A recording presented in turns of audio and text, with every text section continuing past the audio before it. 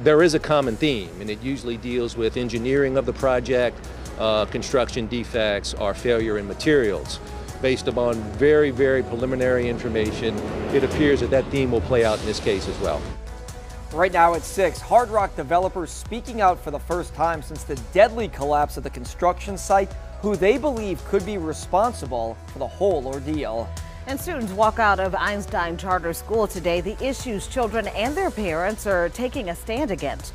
Plus, the latest from day 6 of the Senate impeachment trial. WDSU News at 6 starts right now. Live, local, late breaking. This is WDSU News at 6. First at 6, developers of the collapsed Hard Rock Hotel say that they are not to blame for the deadly disaster. Good evening, I'm Gina Swanson. And I'm Travers Mackle. Thanks for joining us tonight. We have new details about the plan to implode the building. And just hours ago, the lawyer for the developers spoke out for the very first time, passing blame to the contractors and the engineers. While frustration grows over the Hard Rock Hotel site with marches and protests, Hard Rock, take the building down! And city council members calling for their own investigation, the lawyer for developers is now speaking out. I mean, we just wanted to make clear that we are not the contractor, we are not the engineer. Carrie Miller represents 1031 Canal Development, the group that owns the property. The primary shareholder is Mohan Kalis and his family. And more than 100 days after the collapse, Miller gave us an indication of what may have happened. But what we do know is there was nothing that the owner did to cause this to happen.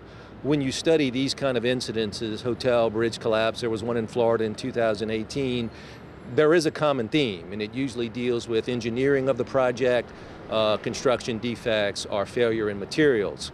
Based upon very, very preliminary information, it appears that that theme will play out in this case as well. The point contractor is Citadel Builders. They declined to comment through a spokesperson, but they're also a minority partner with the Kalis family on the development site. No one knew that this was going to happen. Last week, a tarp covering a body of one of the deceased workers flew off, exposing the remains. It was later covered up by the city. Miller says the owners look to bring in military-experienced extraction teams to remove the two bodies still inside, but the building is too unstable. It wasn't safe for even a world-qualified extraction team to go in and deal with those bodies. A controlled implosion is set for mid to late March. The city says the developer and the contractor will foot the bill. Miller tells us the building is set to be rigged with ground-level explosives over the next few weeks.